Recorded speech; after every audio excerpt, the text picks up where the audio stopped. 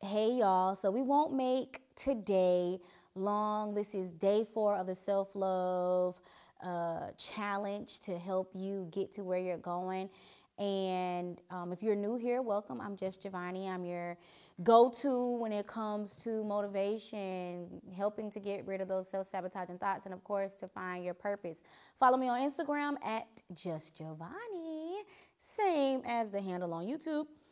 And, we're just going to work through things together. So this is day 4 of the self-love challenge, the self-motivating challenge, whatever kind of challenge you want to call it, but we're helping you to progress. And so I won't make today too long at all. Just here are a few things that I really think you need to process to address the inner critic, right? So in the process of you going through day 1, day 2, and day 3, did you ever think like, this ain't for me? And then you're like, but you know what? I'm going to show up again. So that's the voice in your head that is full of doubt and fear.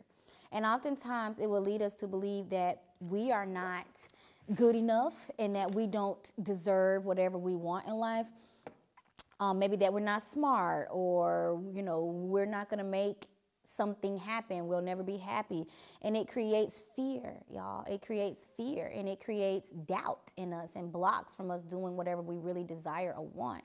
And so in some inner critic, it's that voice that takes us to a place where we don't want to go. And it's us criticizing us. Oh, they're talking about me, or they're thinking this about me.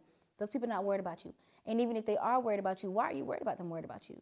The inner critic is that voice that's going to beat us to the punch and knock us out if we let it. Now, assumptions. Just like what I said, it's that inner critic, right? About, oh, they talking about it, they thinking this.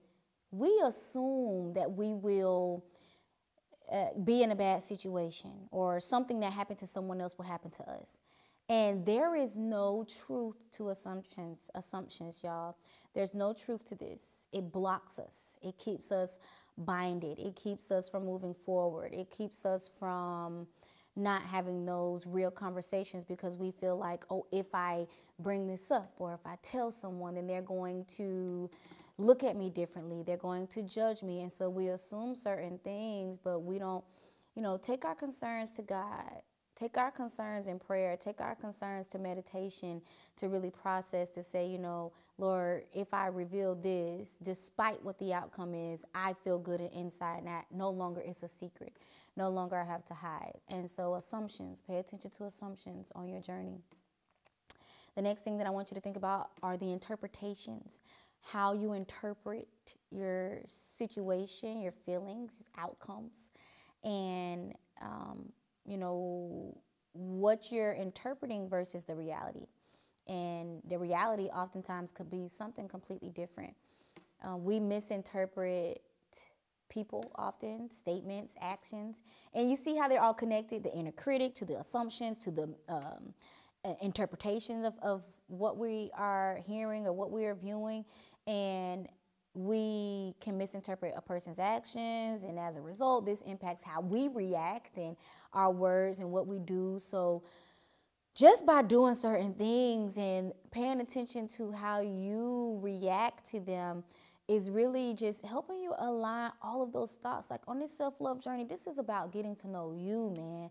Really getting to know you. Like, what the heck is irritating you so much every time you see that person? What the heck is irritating you so much every time you go to lay down at night? What is it?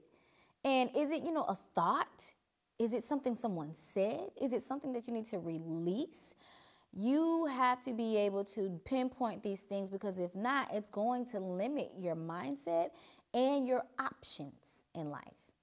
And so when it comes to options, limiting beliefs, right? We all have them. Limiting beliefs